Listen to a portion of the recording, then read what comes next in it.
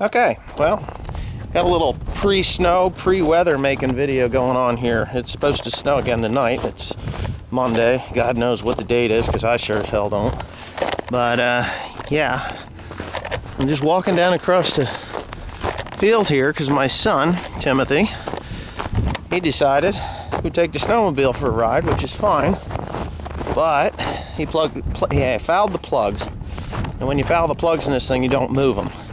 So I'm going to stop walking here and show you that way down there, there's an Arctic Cat snowmobile sitting.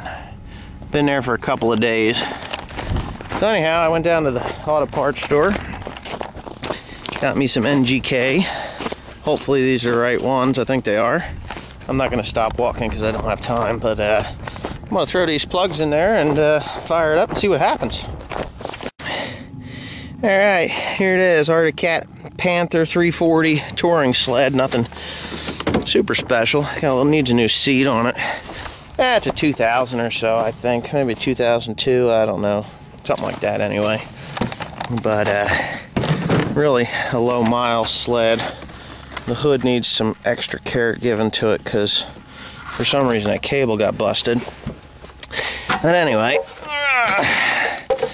get these. Oh, Tim. Anyway, I'm just going to pull both of these plugs out.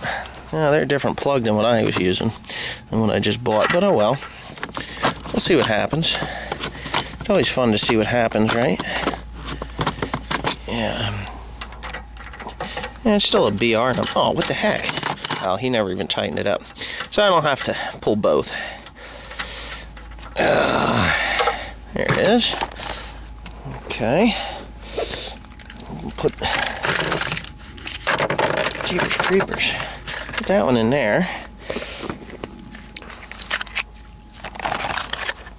Sorry about the camera angles, guys. But trying to work one hand, it's a pain in the ass. So anyways, we could do this. Come on. I know I'm not getting the camera. Anyways, just gonna spin this thing on here. My fingers. It fits perfectly. And then I'm going to... there's a compression ring on that thing. Once it's tightened down, that's it.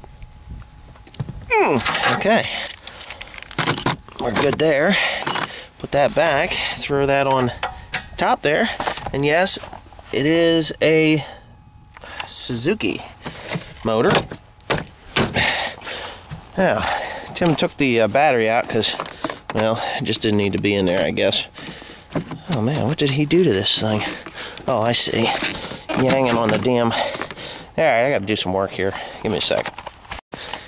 Okay, well, there's an enrichener on this thing, so you can't... It's not... Yeah, it's an enrichener. They call it a choke, or... Maybe that's a choke. I don't know. One's one thing and the other's another. That's a choke. An enrichener is better, I think. Pull it once, twice, 3 times the charm. Come on, baby.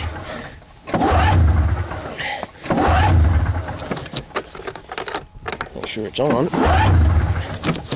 Push off. Yeah, we're good. Wish I had some starting fluid. So anyways, I'm going to pull my guts out on this thing. Yeah, I hate pulling this thing. It's a bitch to start. Just really terrible. So, maybe a couple minutes here and I'll get it started and we'll show you how we go. Okay, I'm going to show you a little dirty little trick here that I learned years ago. I got 2 issues going on here. I got no fuel in the carb. So, that's posing a problem. She won't start. The other thing is, got a can of starting fluid. Beautiful thing, right? Just give her a couple shots and she'll go. The bad thing is, the top is busted off. Well, that sucks because I can't get the shit out of there. So what I'm going to do is, I've got this little screwdriver gizmo, and I took the spark plug out. See, I'm going to drop that down into the hole there, where the spark plug's supposed to go. Now watch what I'm going to do to get, well, let me see if I can get my, where the heck is that? I don't know if I can even show the top of this motor. Oh, come on now. Where the heck are you? Anyway, what I'm going to do is I'm going to take that can of starting fluid, this guy here, and I have a little bitty wrench, and I can stick that in the hole here, see? And it'll squirt. What I need is that screwdriver gizmo is basically going to act like a wick. So I can't turn a can upside down and turn that thing on, but I can put that spray right on that bar there, and it's going to run right down. Hopefully I got enough starting fluid in here. It'll run right down that bar and into the cylinder, and hopefully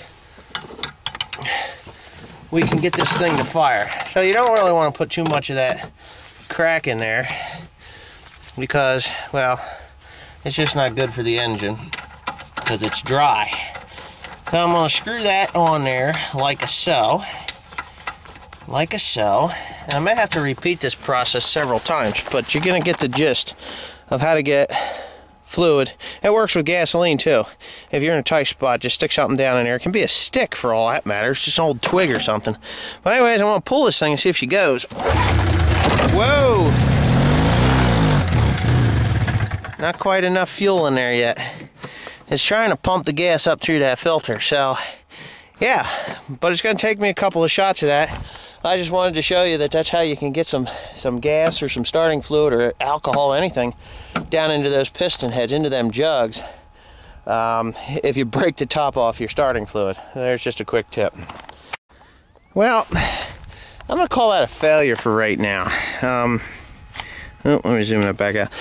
Yeah, I think the float is stuck, and I just don't have the tools, and it's 28 degrees, and I'm wearing thin pants and just a coat, so I'm a little bit cold, but I'll be back. I'll get it going. The son of a beach ball anyway. But anyways, now it's just kind of, I'm just going to walk back up, get the truck with the tools in it, come on down with a hammer, Chevy wrench, and beat on it. That might tap her loose, and it might go, because there's gas there. It's pumping it. It is all the way to the float bowl, but it's not going into the float. So, yeah, a little bit of troubles there. Maybe I'll get a different can of starting fluid too.